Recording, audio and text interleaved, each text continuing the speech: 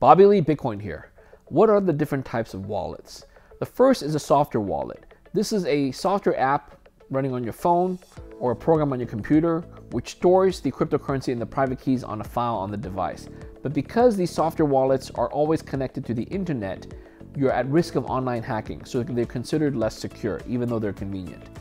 The better choice is to store it in a cold storage, what they call a hardware wallet. And due to the cold storage, it means that the private keys are always disconnected from the internet, and this gives you more security and peace of mind. So in summary, a wallet is where you store and hold your cryptocurrency yourself.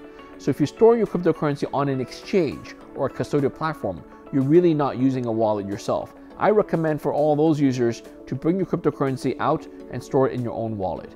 If you've enjoyed learning this, come learn more about Bitcoin and cryptocurrency from me, Bobby Lee Bitcoin.